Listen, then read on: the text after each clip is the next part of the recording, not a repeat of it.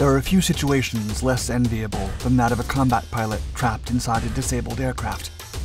Most of the time, the aircraft is moving at incredibly high speeds while losing altitude at dramatic rates.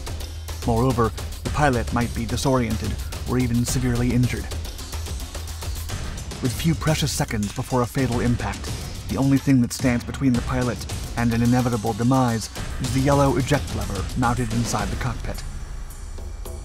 During the chaos and confusion, the pilot needs to pull the lever, prompting the canopy to fly open, ignite the seat, and shoot the aviator up through the air, leaving the aircraft behind.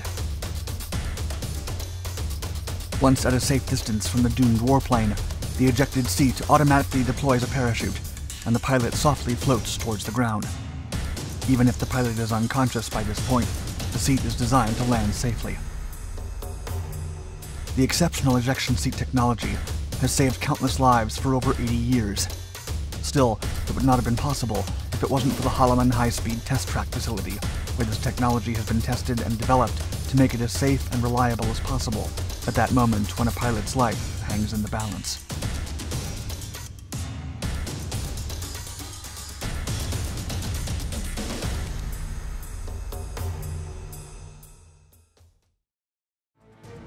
Doomed. Before ejection technology was adequately tested and developed during the 1940s, a pilot stranded inside an unresponsive aircraft was practically doomed. If the pilot was not injured or disoriented, there was a chance to bail out by jumping clear of the cockpit. However, that action had many significant risks, as the pilot could collide against the aircraft or get injured or unconscious. That is, if the ejection happened at all, as the speed, G-forces, and confusion could make it impossible to escape from the highly constraining space of a cockpit. The layout for what would become the modern ejection seat was envisioned by Romanian inventor Anastase Dragomir in the late 1920s. Still, the technology was not used in combat until the latter years of World War II. Early ejection seats successfully increased the survival chances of a pilot in distress, but they often caused the airmen significant physical trauma and spinal injury. Additionally, as aviation technology evolved and faster jet warplanes were developed, helping pilots survive became an even more substantial challenge. During the 1950s, it was theorized that ejection at supersonic speeds would be unsurvivable no matter what ejection technology was used, as pilots would not be able to withstand the G-forces exerted on their bodies. If the survivability of pilots was to catch up with the raw power and speed of newer aircraft, a new entire testing model had to be developed, one that could effectively replicate the supersonic speeds new rocket and jet engine aircraft were achieving. Holloman High-Speed Test Track. Inaugurated in 1950, the Holloman High-Speed Test Track at Holloman Air Force Base in south-central New Mexico was originally a 3,350-foot-long ground test facility created to test a wide array of military systems designed to work at breakneck speeds. Due to its nature, the facility became an ideal location to test new seat ejection solutions and hopefully conceive a new generation of life-saving seats that would work even at supersonic cruising speeds. To this day, the facility is a crucial site for military technology development, thanks to its one-stop shop philosophy, which allows project crews to set up shop in the compound to drastically reduce the test costs and schedule issues associated with geographically separated project functions. For more than 70 years, the Holloman High-Speed Test Track has thrived, and it has been considerably expanded to a length of over 50,000 feet.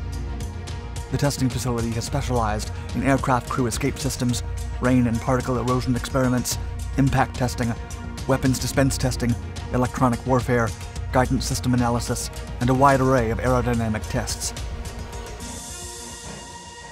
The most noticeable element of the facility is the rail system, which looks very similar to railroad tracks.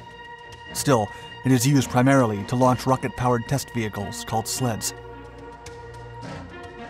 The rail system is close to the White Sands National Park and comprises a concrete base known as the girder that supports the two primary rails and a single third rail track. The westernmost bar is known as the A rail, followed by the middle B rail and C rail. The rails run in a north-south configuration and are made of heavy-duty crane rail, while the tracks are methodically maintained to an alignment of no more than 0.025 inches deviation from a reference line in the middle of the rails. Throughout the years, the Holloman high-speed test track has been the site of many technological feats, and many speed records have been broken in the facility. It currently holds the world's land speed record for rocket sleds after a vehicle reached Mach 8.6, or 6,453 miles per hour in the rail system. The remarkable technology and the ability to reach hypersonic speeds have made the facility the perfect place to test and develop a new generation of pilot ejection devices. Ejection science. The Holloman high-speed test track has allowed scientists and engineers to develop what was previously considered impossible: an ejection seat device capable of taking a pilot to safety even when traveling at supersonic speeds. The rail system is capable of replicating the speed and G-force conditions many pilots will experience during the stress situation.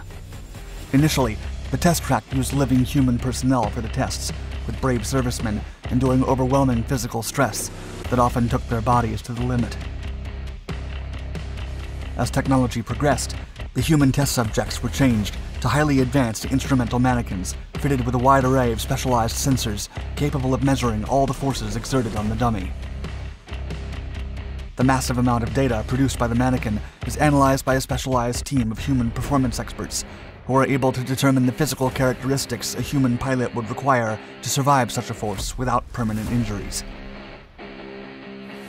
Such calculations are critical for ejection seat technology, as its effectiveness depends entirely on negating the physical stress that high-speed movement has on a pilot. Modern ejection seats are fitted with a computer that actively registers the speed, altitude, and direction an aircraft is taking, and it then modifies the ejection's functionality procedure accordingly. Exactitude. The detonation charge needed to eject a pilot traveling at subsonic speeds differs from the force required to discharge them safely from an aircraft traveling at Mach 4. The propelling power has to be strong enough to take the pilot a safe distance away from the disabled plane, but gentle enough to not cause permanent damage to the aviator. The Holloman high-speed test track allows ejection seat developers to carefully tune the rocket sleds to simulate the exact conditions of a vast range of aircraft in distress situations, and measure precisely how a human pilot would experience being ejected with different escape methods. Modern ejection seats tested in advanced facilities, such as the Holloman compound, are finely tuned to better perform even in scenarios with a significant number of variables. The seats can be adapted to save the lives of female pilots, smaller-built male pilots, airmen using heavier or lighter helmets or gear, or many other different scenarios. Every aspect must be considered, as it can be the difference between surviving or not when moving at over 3,000 miles per hour. If it wasn't for the contribution of the Holloman high-speed test track in allowing engineers to safely test every possible solution they could concoct, ejection seats might have never caught up with aviation speed advances, and the lives of countless brave pilots would have been lost.